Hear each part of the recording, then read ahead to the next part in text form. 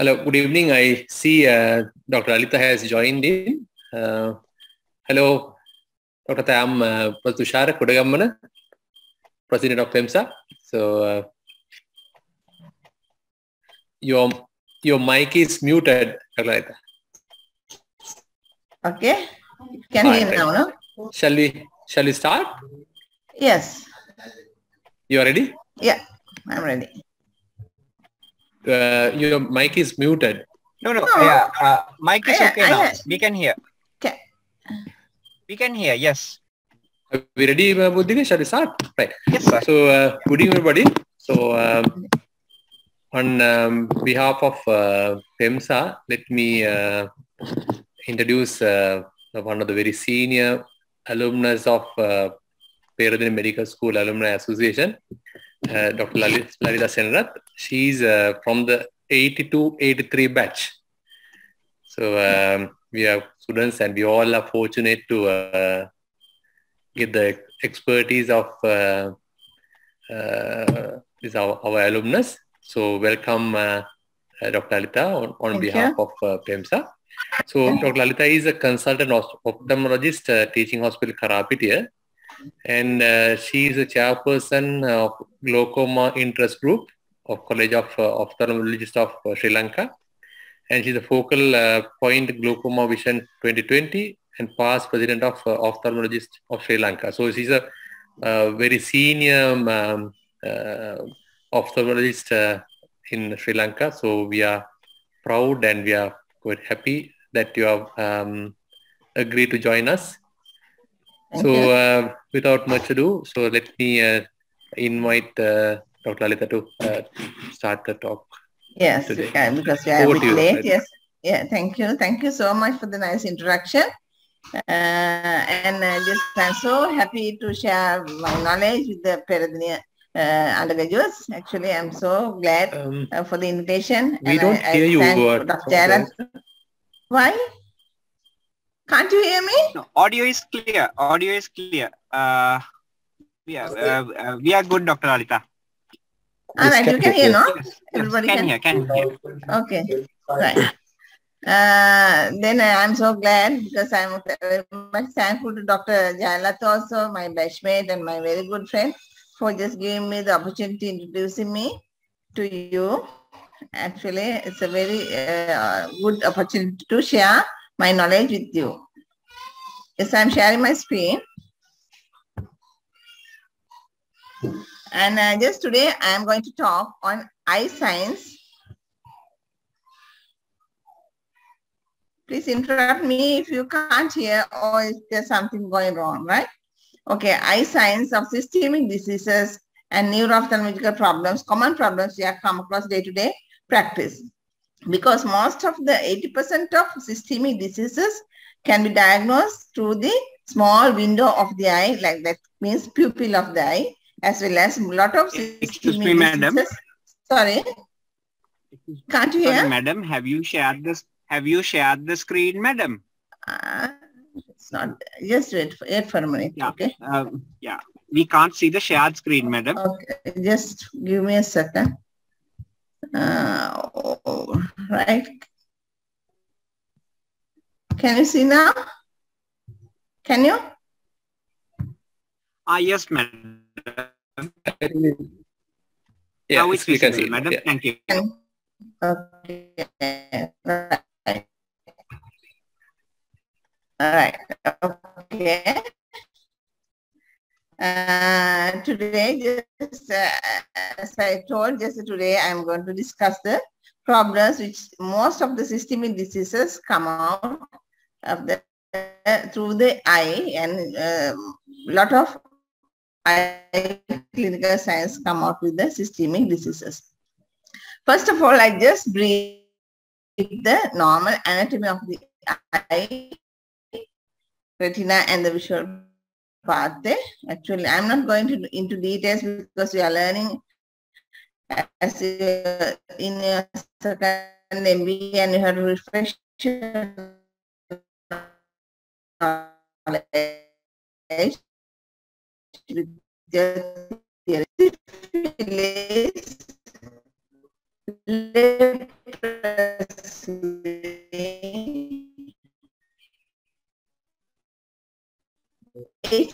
HIV and cytomegalovirus. These are common diseases which affect the eye in these systemic infections. There are many other undervalues. The non-infectious common causes, diabetes and thyroid, are very most commonly affect the eye.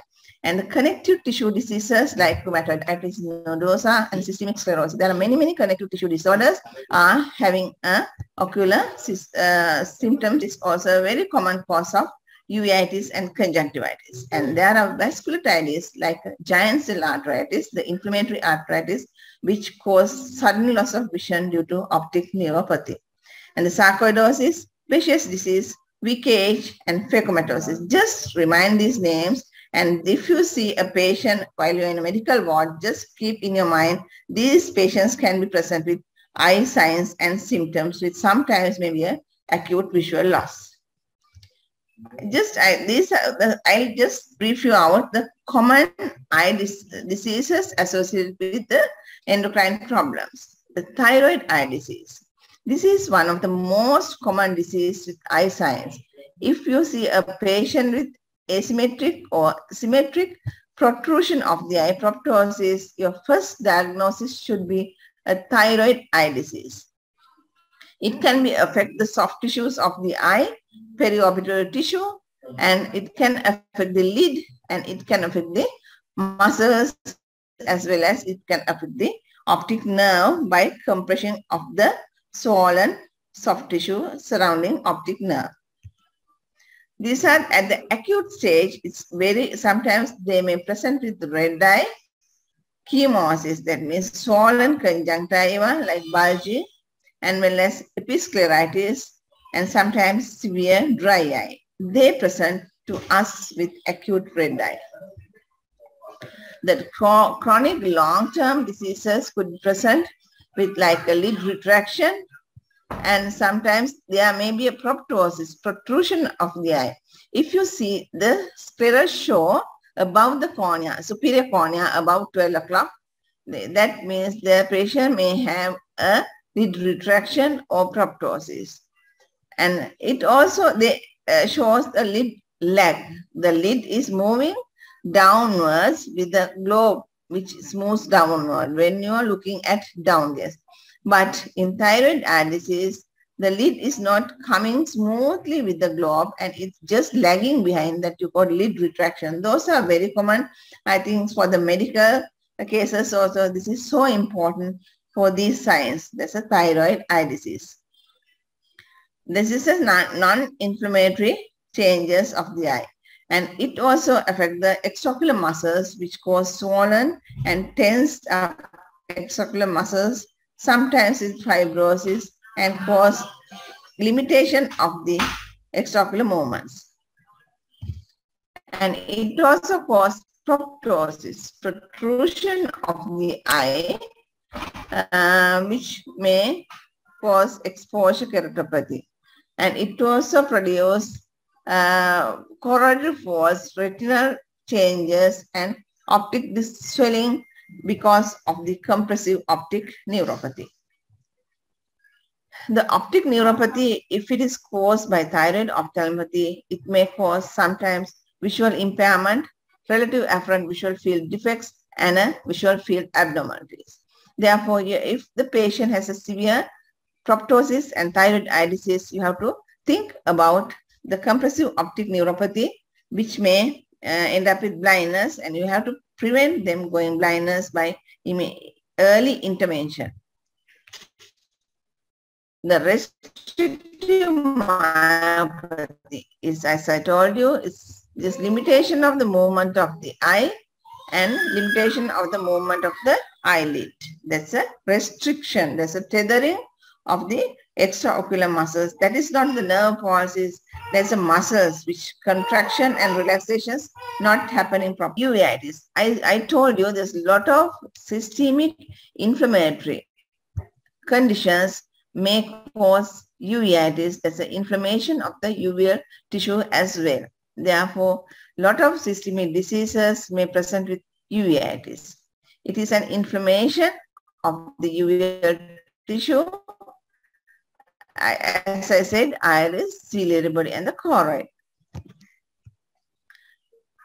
The symptoms of uveitis you should know is acute painful red eye. That's one of the causes of red eye. Blurring of vision. If there's a uveitis, there may be blurring of vision. The patient may see some floaters like dots and like the tea dust, like tea dust thing in front of their eyes in the visual field, floaters. And sometimes they may impairment of the vision in a severe case. And these patients may associate it with other systemic features of inflammatory disease of the other systemic organs, especially musculoskeletal system. The signs are the redness is more around the cornea, and cornea may be a bit hazy, and there may be anterior chamber reaction, and there may be sometimes the cells and debris collect within the anterior chamber, you call hypopyon, and there may be a posterior synechia, that means inflammatory iris attached to the lens. And there may be a cataract in long-standing cases, and the inflammation of the posterior part of the eye that you called vitreous gel within the cavity, posterior cavity of the eye we call vitreous, and inflammation of the vitreous also a sign of chronic systemic inflammatory disease. And retinochoroiditis, that means there are multiple inflammatory single or multiple lesions in the retina and the choroid. The common causes are the inflammatory seronegative arthritis, juvenile choroid arthritis. These things remember very carefully, because if you have a patient with these diseases in a medical ward or any rheumatological ward, you have to refer them for their eye checkup. Especially juvenile chronic arthritis, they are asymptomatic and you have to diagnose by clinical examination only. And they may cause blinding complication. And also connected to tissue disorders, sarcoidosis and Behçet's. The systemic infections also cause the similar way as I told you. This toxoplasma, CME, tuberculosis, herpes zoster ophthalmicus, syphilis, leprosy, candida, and herpes simplex virus and HIV. This is how a patient presents with acute red eye with uveitis. You can see the redness is more around the cornea, right? This is circumcorneal injection, and the pupil is irregular because there's additions of the pupil into the lens, and there may be a bit corneal edema and lustreless cornea. See, there are other features. These are the anterior uveitis, that means inflammation of the anterior chamber with some adhesions and granulomas on the iris as well as adhesions with the lens. And you can see there's a hypopyon. I said there's a hypopyon, inflammatory cells and debris collects within the anterior chamber and sediment. And you can't see the details of the iris because of the inflammation going on in the aqueous humor. And this is the acute anterior uveitis. I said the retinochoroiditis. While you are looking at the fundus with the detailed examination, you may see these like a tiny whitish, fogging, inflammatory patches all over. It may be continuous or it may be multifocal patches. These multifocal patches are more in fear of tuberculosis-like lesions.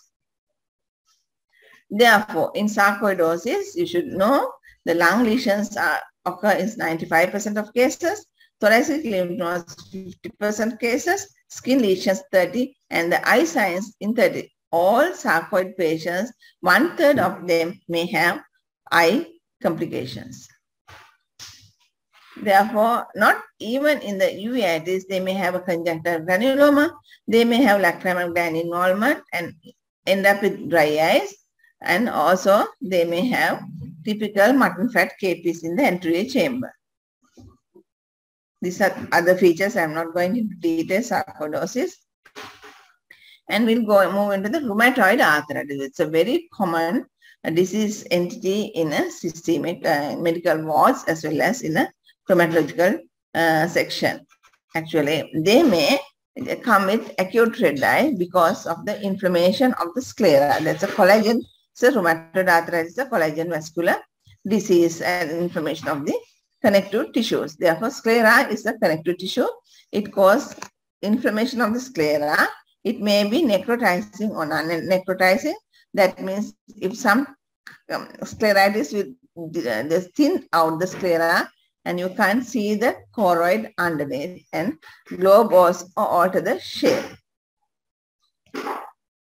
And it also causes the inflammation of the cornea, peripheral of the cornea, just closer to the limbus, because limbus is a vascularized tissue and these vessels cause inflammatory cells just invading into the cornea and cause inflammation of the periphery of the cornea, and patient may end up with blindness that you call marginal keratitis, peripheral ulcerative keratitis.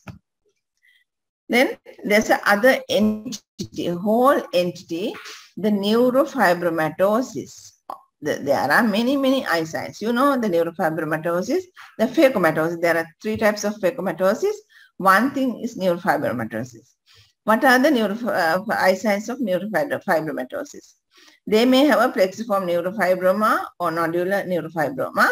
And anterior segment, you can see there are whitish yellow-white nodules over the iris.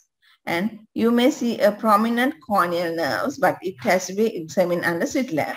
But make sure the neurofibromatosis cases should be referred to eye unit for further evaluation of eye disease. And they are at high risk for glaucoma. Also, they may have a choroidal hematoma like in the skin. And they may also end up with cataract. In orbit involvement, the neurofibroma can cause optic nerve glioma, sphenoorbital encephalocele. Therefore, they may end up with blindness too. These are the plexiform neurofibroma. Because of the ptosis, they may have a poor vision due to mechanical ptosis. These are the lesion nodules, but in white people, it can be seen very clearly, but in our dark-eyed disc, it is very difficult to see, but until you have an experience. Then you may have choroidal hematomas, choroidal enemas, and these are the retinal astrocytomas, retinal changes. They may develop cataract like these things, and sometimes this kind of hematomas. The optic nerve glioma is one of the common cause of blindness. And so therefore, you have to do a MRI to evaluate the optic nerve glioma. It has invaded into the anterior cranial fossa in here. There's an optic nerve glioma which just spread into the anterior cranial fossa, which travels up to the chiasm. The Sturge-Weber syndrome, you must have heard about that. Sturge-Weber syndrome is has 3 features. Episcleral hemangioma, there's a nevine, mental retardation, and the nevus flammeus of the skin and facial hypertrophy. Therefore, the ocular features are episcleral hemangioma, the eye involvement, and the choroidal hemangioma due to ocular retinal involvement. They may have high risk for glaucoma, and they may have a nevus flammeus over the skin, and they may have facial hypertrophy. It usually happens in one side of the face. See, these are the signs. And they may have the intracranial hemangiomas, which may come out as epilepsy or any neurological diseases. Actually, neurological signs, they may present with neurological signs because of the parietal, anywhere, the hemangioma in the brain. Therefore, these patients are at high risk for glaucoma. See these patients, how do you diagnose these patients' glaucoma? Because this eye is larger and enlarged cornea, asymmetrical cornea, and this eye has a hemangioma, it's a nevus flammeus, and this is the patient's Sturge-Weber syndrome. Here the patient is having a glaucoma, right? Then the tuberous sclerosis, a phacomatosis, is due to mental handicap, epilepsy, and adenoma sebacum triad. The adenoma sebacum, you know, there's a hypertrophy of the sebaceous glands, and ashy spots, caffeolate spots chagrin patches, and skin tags. Those are the skin features of tuberous sclerosis. The ocular lesions are retinoastrocytomas, hypopigmented iris spots like in a neurofibromatosis, and visceral hematomas can involve in brain, kidney. Right. These are the adenoma sebaceum, which involves in especially involves in the nose and the cheek. These are the ash leaf spots. It's mostly seen with the wooden light.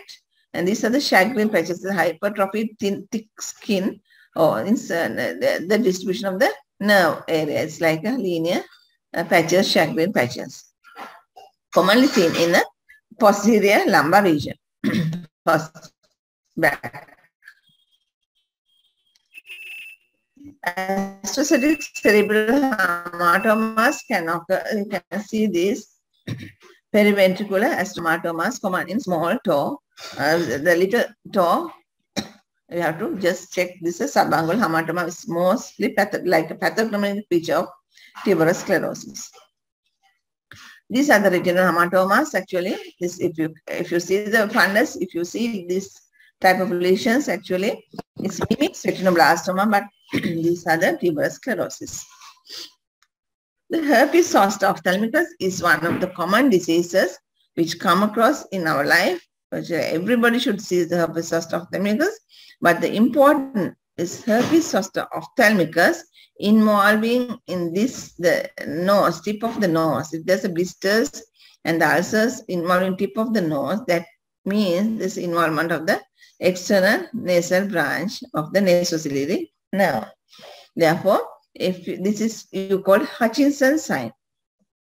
Now, if this Hutchinson sign is positive, there's a nasociliary branch supplies the eye, and there may be an ocular complication for long term. Therefore, if you see this sign, you have to definitely refer to an ophthalmologist or eye clinic to make the patients to be followed up at least for 2 years to exclude any ocular involvement. It may cause from the cornea, conjunctiva up to the retina. There are many complications can occur. As I said, lid ulcers and scarring, trichiasis and corneal ulceration and stretching, keratoconjunctivitis, corneal ulcers, viral ulcers, stromal keratitis, scleritis, uveitis, glaucoma, and retinochoroiditis. From conjunctiva up to all the structures could be involved in herpes zoster ophthalmicus. That's why it is very important if you see a herpes zoster ophthalmicus patient, definitely need a referral to an eye unit or an ophthalmologist for follow-up and further treatment. Otherwise, if you see this type of lid scarring, it scratches the cornea, even without involving the eye, it scratches the cornea, causes ulceration. They may lose the corneal sensation also, and they may form a dendritic type of ulcers. These are the retinopathies, and sometimes they may end up with oculomotor nerve palsies, involvement of the ciliary ganglion of the orbit. Tuberculosis is one of the other very common cause systemic disease which causing eye problems. First thing is anterioritis.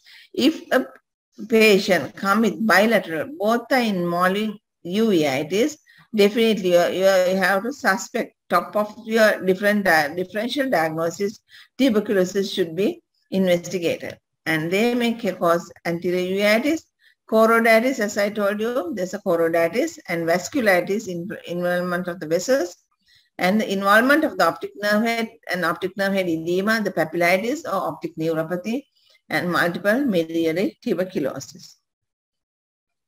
The toxoplasma, I'm not going into details. There's a very common entity which present with eye signs, sometimes may end up with blindness.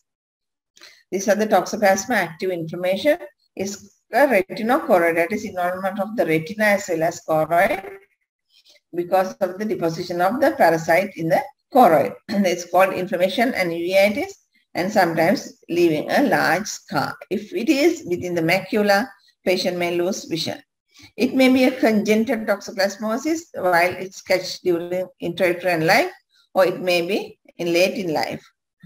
If it happens in congenital toxoplasmosis, patients may present with squint or poor vision without their knowledge, but while you are examining the patient, you may find this a punched out scar within the eye without any activity, and that is the congenital toxoplasmosis.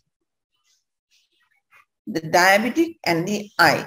The diabetic is a very common in our country, in elderly or population, working age population. Actually, diabetic is present in 1 in 4 patients. I don't know actually, to my knowledge, that I think there's a 25% of patients people are diabetic. Therefore, diabetic may cause senile cataract, right? Pre-senile cataract. The cataract's commonest cause is age, but in diabetic patients, at any time, they can get cataract, even in small children. Then they may have a high prevalence for glaucoma because there's a vascular attenuation and they may cause optic neuropathy. And the most serious and blinding complication is the diabetic retinopathy. Actually, diabetic retinopathy is a serious thing, but if the patient comes with symptoms, they are too late. You can't recover, you can't reverse. Therefore, you have to identify the diabetic retinopathy at early age before they're getting the symptoms, and you have to treat them. Therefore, it is the commonest cause of blindness in the working age group.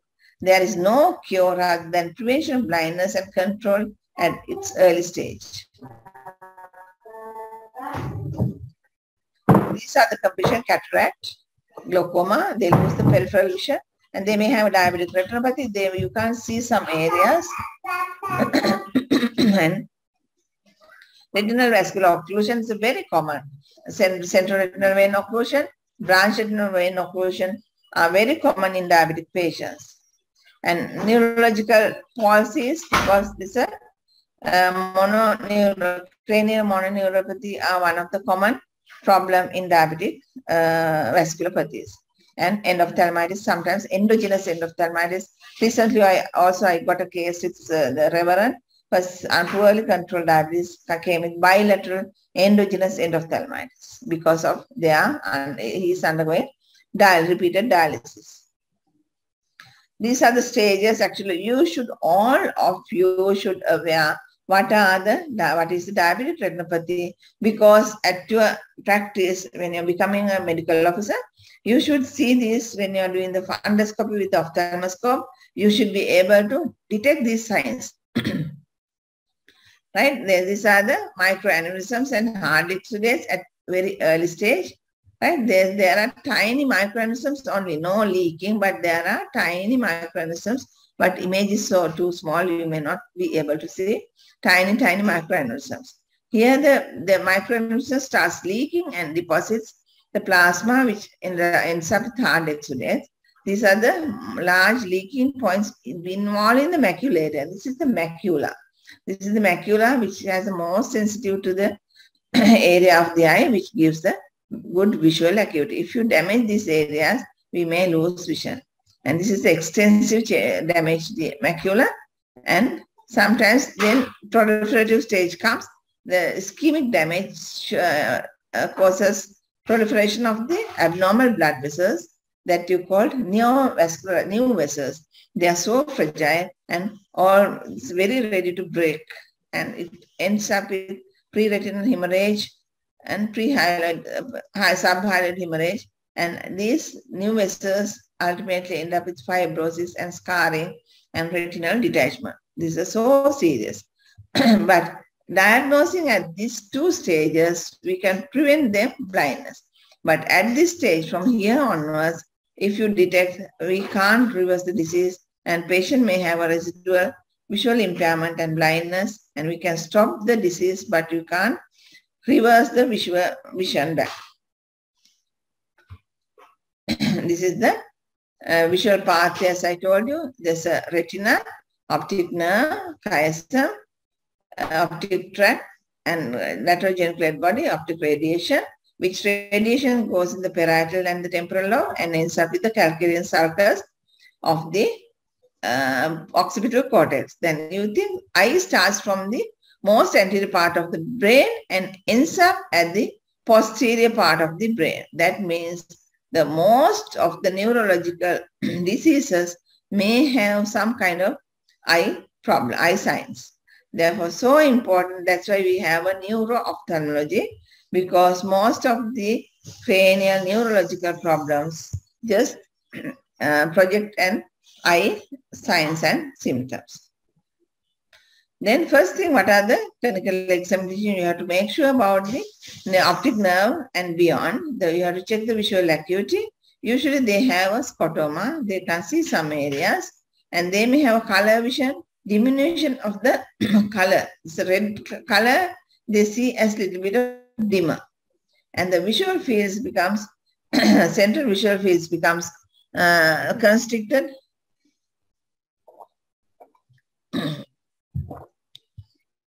And they may have a relative afferent pupillary defect. All of you as a medical student should know how to detect the relative afferent pupillary defect or afferent pupillary defect or efferent pupillary defect. Efferent pupillary defect, you may kill a patient because you are missing the diagnosis.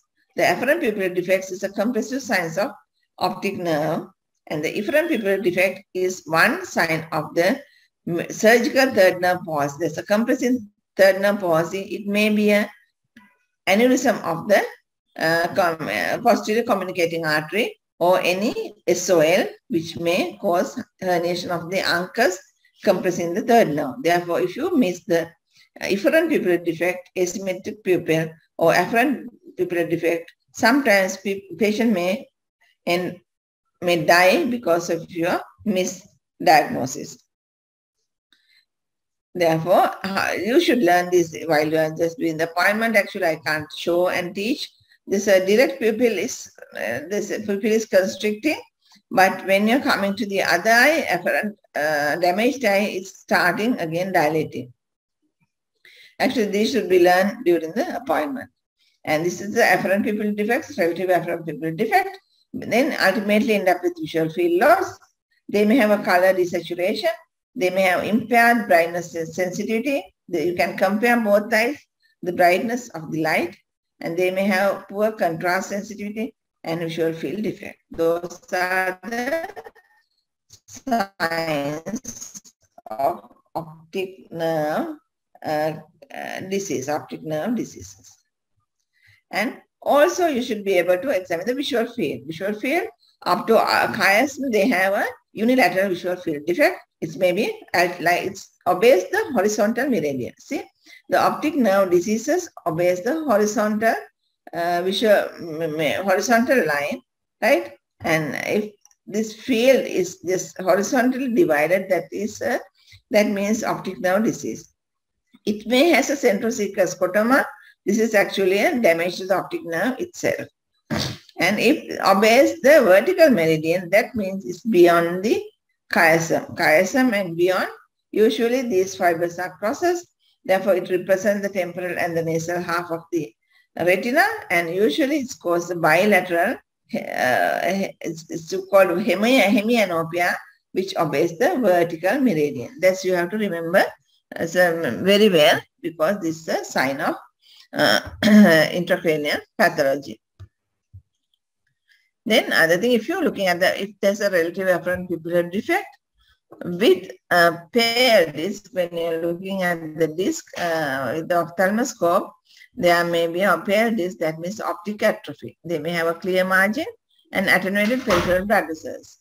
The traumatic optic neuropathy, it's maybe caused by traumatic neuropathy, retrobulbar neuropathy, compressive lesions, hereditary and toxic. You don't have to remember, but you should know able to just classify the acute loss of vision and disc pallor. Then we'll go move into the acute vision loss. Yes, we have been asked, sometimes you may be asked at the exam, viva, or in your essay paper, how you manage a patient with acute visual loss.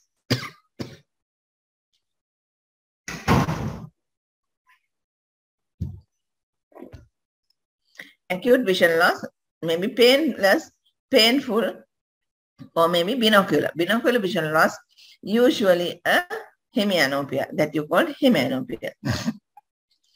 Then vascular painless painless acute vision loss is due to vascular occlusion. That means central retinal artery occlusion, vein occlusion, arterial occlusion, or branch arterial occlusion. And there may be a sudden bleeding into the eye, vitreous hemorrhage. There may be retinal detachment, macular hemorrhage, bleeding in front of the macula, and optic neuritis, inflammation of the optic nerve, and optic neuropathy. This means ischemic insult to the optic neuropathy or compression optic neuropathy. The painful lesions are optic neuritis, inflammation of the optic nerve, Janssen arteritis with acute and arteritic anterior ischemic optic neuropathy, and migraine also causes transient visual loss, sometimes lasts for a few minutes, sometimes up to an hour. Then acute angular crochet glaucoma is one cause of the severe painful visual loss.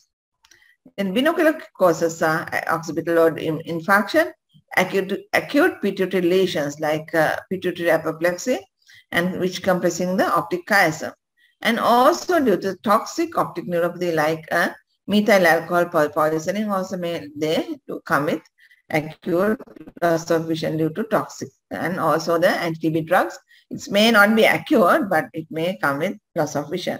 And severe papilledema. Papilledema is usually asymptomatic, but without undiagnosed, long-standing severe papilledema, ultimately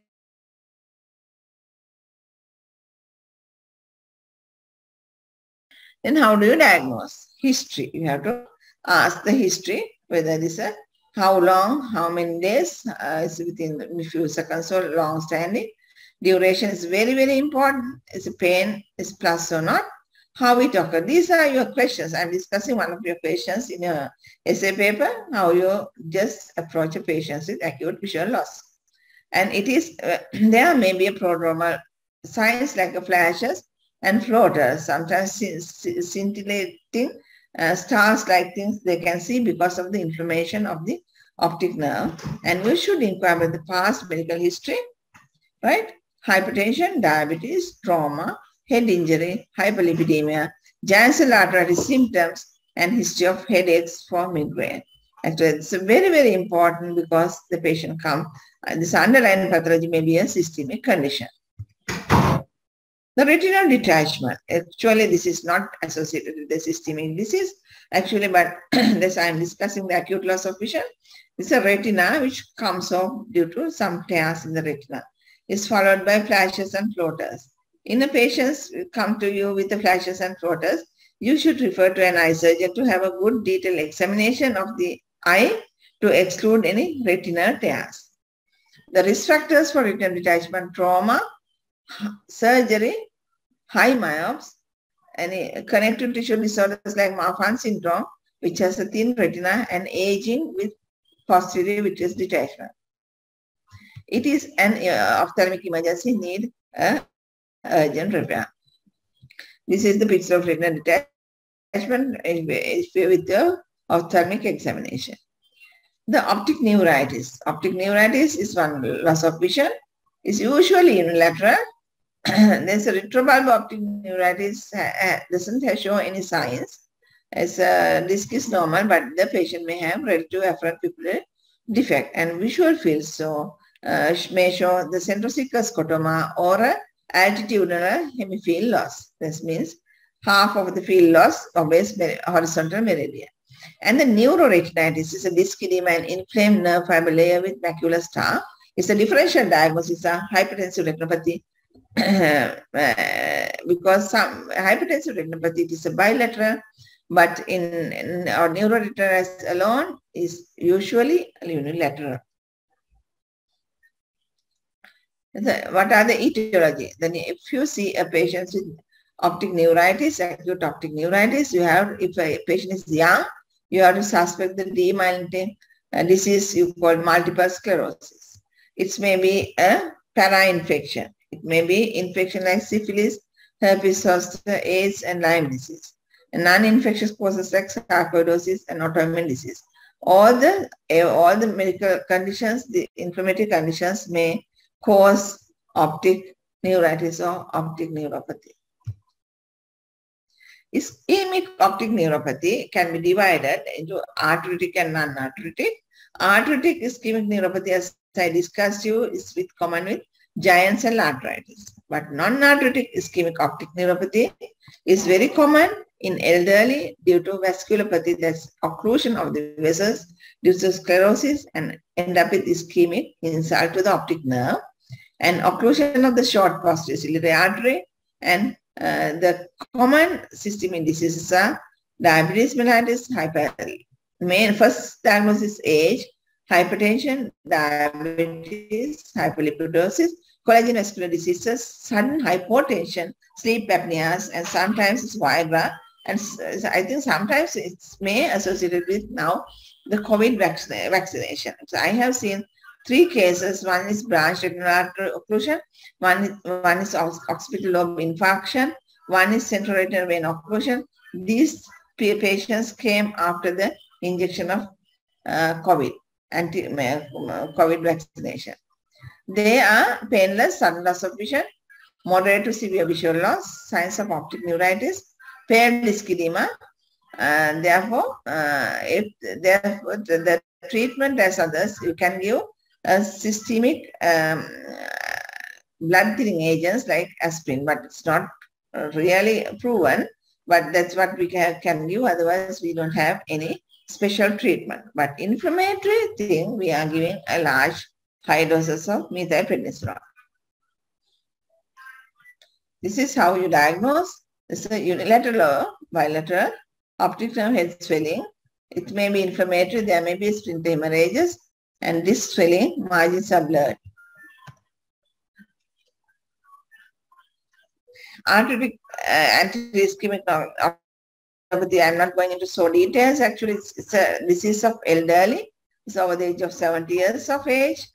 They present with the severe prodromal symptoms, and they may have a acute loss of vision and should be treated with IV methylprednisolone. Diabetic papillopathy is it's a different kind of thing away from papillopathy. So this is inflammation of the optic nerve. In diabetic papillopathy, their vision is not poor. Their vision is good, but when you see the eye, the disc edema, it's a differential diagnosis of papilledema. Leber's head optic neuropathy, atrophy, and a nutritional optic neuropathy and toxic optic neuropathy. The papilledema, all the medical students should be able to diagnose papilledema with the ophthalmoscope. The papilledema, how do you diagnose? Papilledema is present to you without any symptoms at its early stage. And there may be a severe headache with sinister features of raised intracranial pressure. It is a bilateral. It should be bilateral. If you call papilledema, it's always bilateral. And there should be a raised intracranial pressure. Usually vision is normal at early stage, but in the long-standing cases with late, they may lose the vision because of the severe disc edema and the ischemia. The normal, their causes are congenital or acquired aqueduct obstruction of the system, CSF obstruction and collecting CSF within the ventricles and hydrocephalus. SOL, if there's a SOL in the brain, meningitis and cerebral edema, pseudotemia cerebri, cerebral venous thrombosis, diffuse cerebral edema, severe systemic hypertension, hypertension and CSF tumor. Right? Then you should be able, all the causes should be excluded when you see the bilateral disc edema. See, this is the disc edema. There may be splinter hemorrhage of this obscuring of the vessels and the disc margin, dilated and tortuous veins, and loss of venous pulsation. These are the common signs of papilledema. The later stage, it may like a champagne cork appearance, and this becomes pale and capillaries disappears and end up with pale secondary optic atrophy. These are the clinical features: projectile vomiting, deterioration of the consciousness level. There may have an amaurosis, reflex, transient loss of vision, and horizontal diplopia due to transient sixth nerve paralysis, and visual impairment in long-standing cases. The risks are hyperemic, blurred disc margin, loss of previous venous passage. Causes of disc edema: papilledema is bilateral, accelerated hypertension, right? Anterior optic neuropathy is ischemic, inflammatory, and infiltrative. This is summarizing. And pseudoedema is due to hereditary optic atrophy and methanol poisoning. And intraocular diseases like ocular causes are CRV occlusion, posterior uveitis, posterior scleritis, and ocular hyper. These are the ocular causes, not with the systemic diseases. Pupillary abnormalities you should know in and out as a medical student. These are the afferent pupillary defect, relative afferent pupillary defect, efferent pupillary defect, and anisocoria. Anisocoria is the asymmetrical size of the pupil which more than 1 millimeter difference of each eye. The clinical anatomy of the pupillary pathway are afferent, efferent, and autonomic. All are just regulate the pupil. I'm not going into the depth. These things are the pathway. These are the causes of afferent pupillary defect. I just discussed earlier, right? These are the third nerve palsies where it can happen. And the autonomic denervation can happen in Horner syndrome, right? The affected pupil is small. There may be a mild ptosis. The dilated affected pupil is larger in Ades pupil, is common in post-viral ciliary ganglionitis. And they may have diminished tendon reflex. See, Horner's, the affected pupil is small. This is acquired Horner's, and there's mild ptosis. In congenital Horner's, there's a mild ptosis, smaller pupil comparative to the normal pupil, and usually in Horner's the pupil is dilated with cocaine focus. You have to diagnose whether it's a, you have to locate the size whether there's a pre-ganglionic or post-ganglionic. These are the pathways I am not discussing in details. The Argyll-Robertson pupil is a common cause of intracranial involvement of the pretectal nucleus and its pathway. In the posterior commissure, it's not up to you. Actually, just remember that name, just in a neuro, it can happen in the intracranial: neurosyphilis, diabetes mellitus, Martinez dystrophy, perinose dorsal midbrain syndrome, encephalitis, and chronic alcoholism.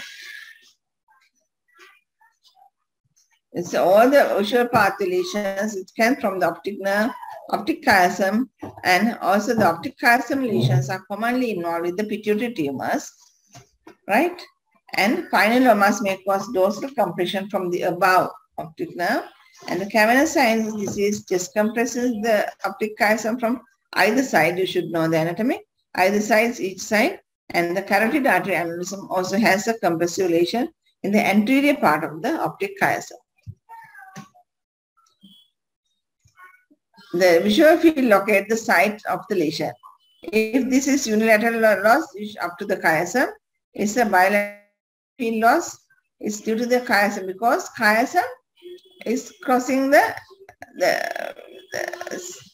temporal fibers are passing same side. Nasal fibers crosses. Therefore, when it affects the nasal fibers, the temporal visual field will be lost. Bitemporal hemianopia occurs in pituitary disease. There's a homonymous hemianopia, means one side, right or left, homonymous. But it may be asymmetrical in anterior pathway disease. It may be symmetrical in most posterior pathway defect.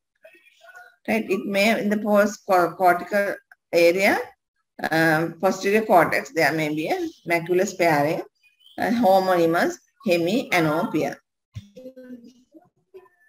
These are the visual field defects. Can't talk so into detail. Then the extraocular muscles. Oculomotor nerve palsies, you should know. oculomotor nerve palsy starting from the brainstem up to the eye, up to the orbit. So third nerve palsy. Fourth nerve palsy can occur and cause incomitant squint. Here is the incomitant squint.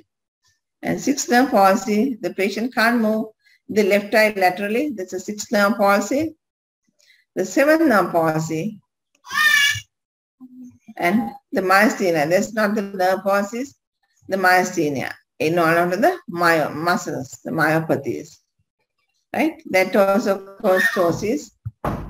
And this is the overaction of the muscles, hemifacial spasm, because the hyperactivity of the muscles.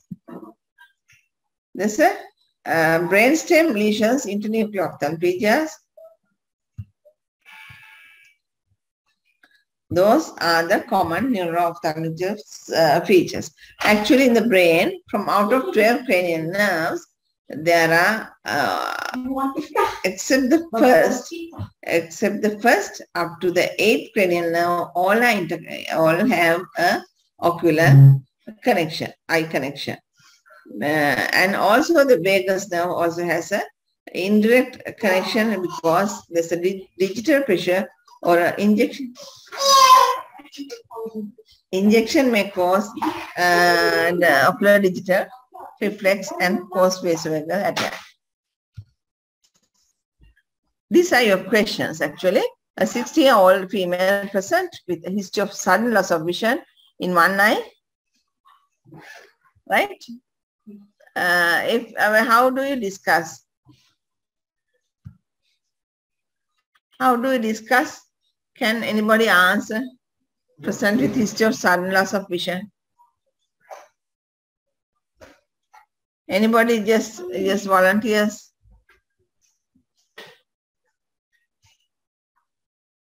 What are the causes of? I just discussed these things in this lecture. What are the causes of loss of vision?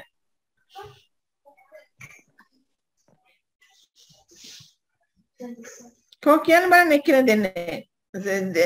should be interactive.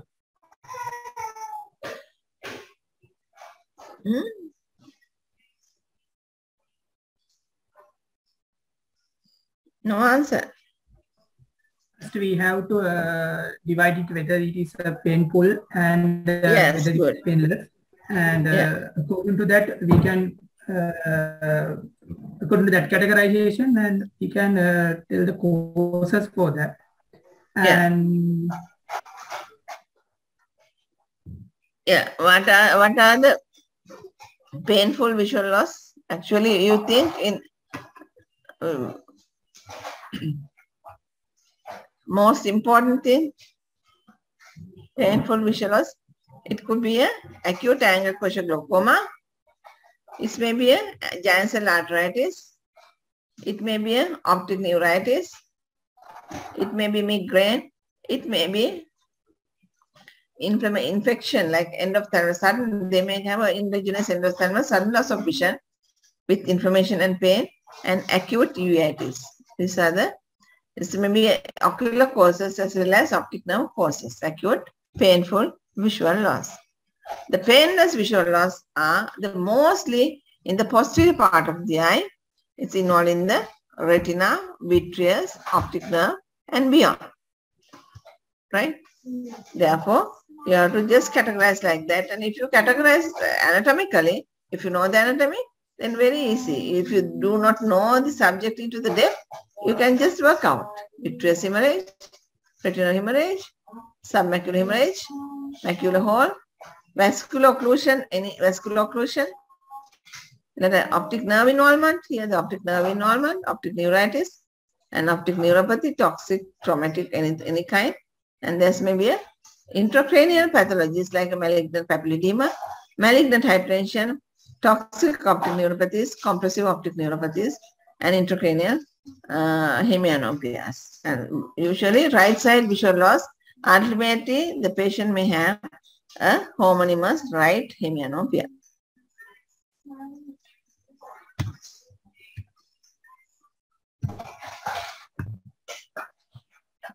Therefore, in history, this you have to ask whether it's ocular or whether it's a neurological, right? If it is painful, you have to make sure this is ocular cause. Ocular cause, they may have acute red dye, not clear cornea, anterior chamber may be lustreless. There may be many ocular signs with irregular pupil, right? If they have signs of giant cell arteritis, you should ask about the history of giant cell arteritis. And also should inquire the hypertension, diabetes, trauma, head injury, and raised intracranial pressure, tumors, and the history of migraine. Therefore, examination also you have to interfere with the anterior segment, clarity of media, pupillary examination, retinal and optic nerve examination, visual field color vision, CNS examination, systemic and CVS examination. All things should be, because vascular thing, always look for cardiovascular system examination. If there's any neurological hemianopia, always think of CNS examination and visual field and color vision in the local case with the unilateral visual loss. Right? You have to, like that, you have to just manage the patient. That is how arrive at a diagnosis. Then the other questions I was just projected to me by USA questions. Outline the management of, sorry, that's acute red dye. Sorry. That is not, this slide comes after other, right? I go. 50-year-old farmer present with redness and tearing in one eye for 3 days duration. List the possible cause of these symptoms. Just tell me what are the possible causes of red dye.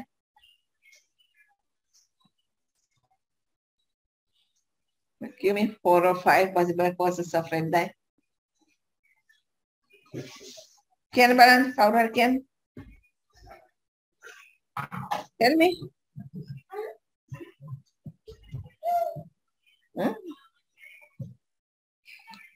Common causes of red dye. I have discussed already with the systemic disease. It's the first thing, there may be a red dye due to some foreign body inside the eye. Any small scratch on the eye, corneal aberrations, conjunctival aberrations, a corneal ulcer, infection of the cornea, a toxic conjunctivitis, inflammation of the conjunctiva. There may be allergic reaction of the conjunctiva. These are the fairly common causes of acute red dye. It's also, it's a farmer. There's a farmer present with the red dye and tearing for 3 days, right? Other ones you have to think of any acute uveitis and angle closure glaucoma, right? Those are in bottom of the list because this is a farmer. They have given as a farmer because that means this you can relate with the agricultural injury. After the management, you have to just first you have to note the visual acuity. If there's a corneal ulcer, it's the most vision-threatening condition. You have to admit the patient. If there's no vision-threatening, you can manage as outpatient. If there's a foreign body, remove the foreign body. Ulcer, you have to manage by doing the scraping and direct smear culture, ABST, and start the ulcer treatment for cycloplegic to reduce the pain, as well as broad spectrum antibiotics as the first line. The toxic and allergic conjunctivitis, you have to put steroids according to the history.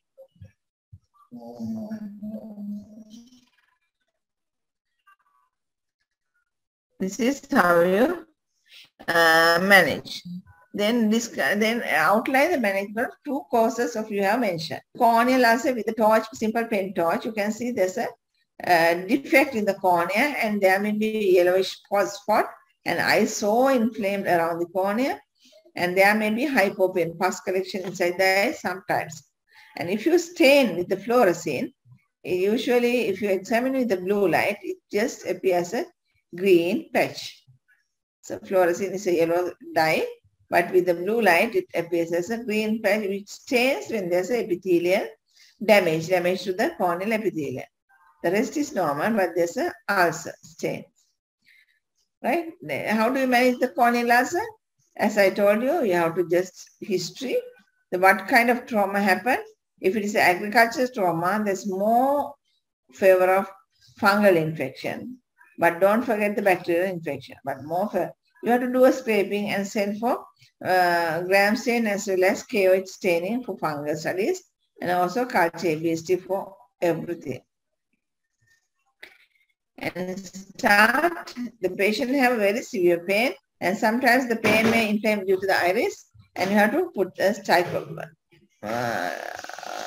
cycloplegic drugs as well as broad spectrum antibiotics until you get down the culture report. And just treat with broad spectrum antibiotics.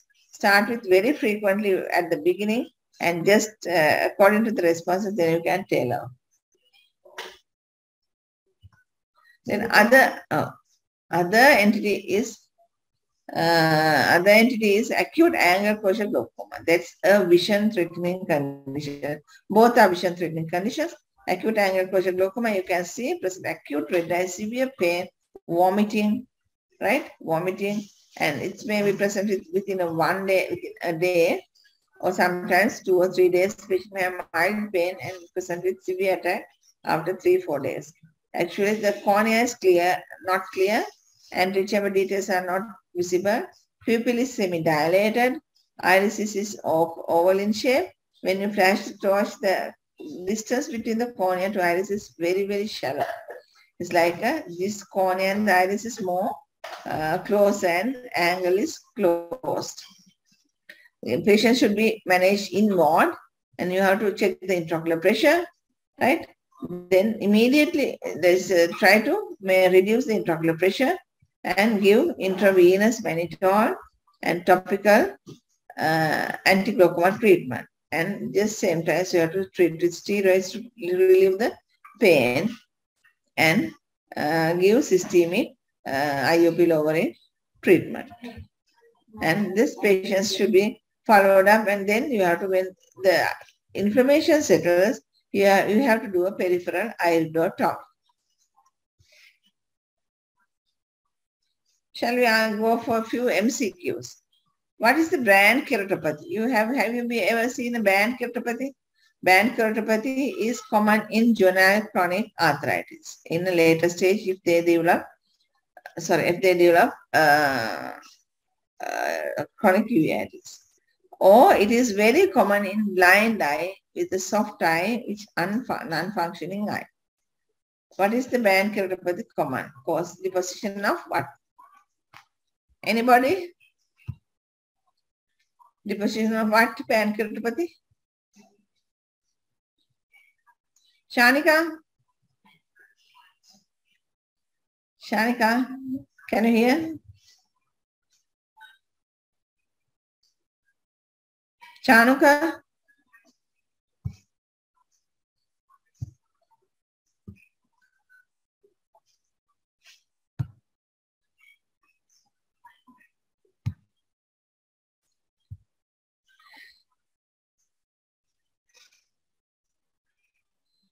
Right? This is a band keratopathy, right? It's a deposition of calcium salt, right? It's a calcium. We are treating with calcium chelating agents.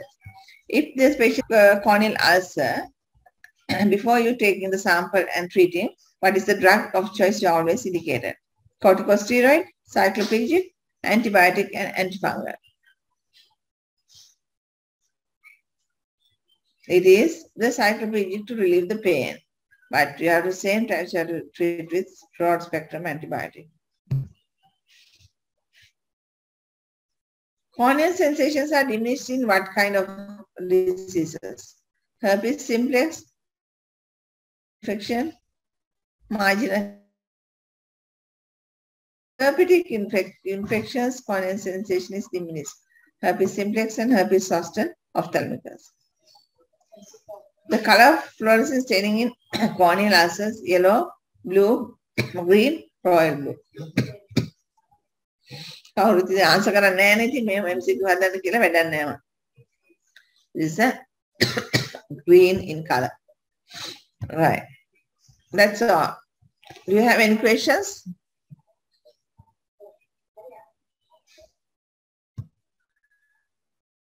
Right. Do you have any questions?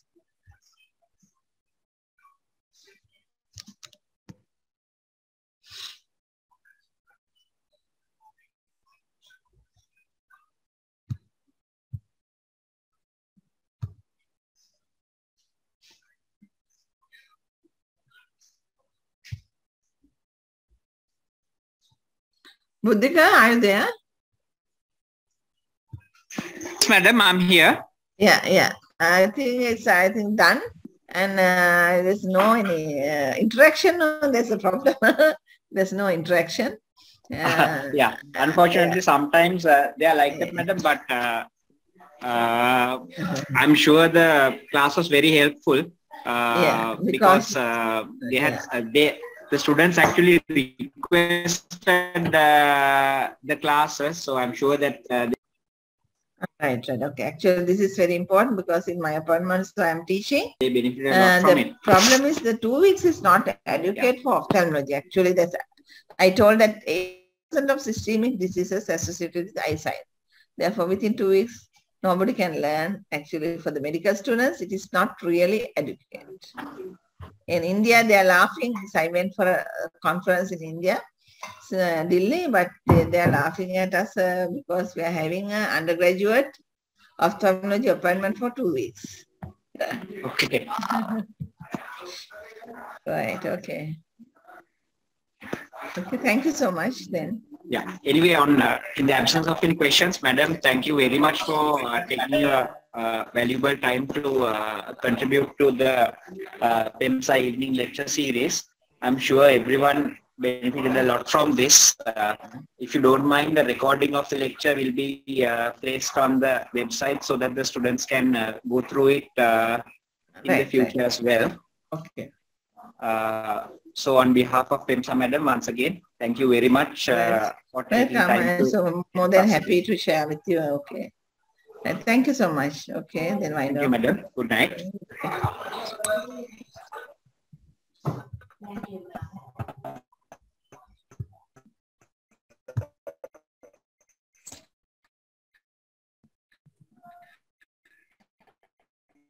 Madam Kaushiki, madam, thank you very much for coordinating and being so supportive in organizing this, madam. I was not able to listen to the lecture throughout because I'm busy getting. You were really helpful, madam. Okay, madam. Okay, good night, madam.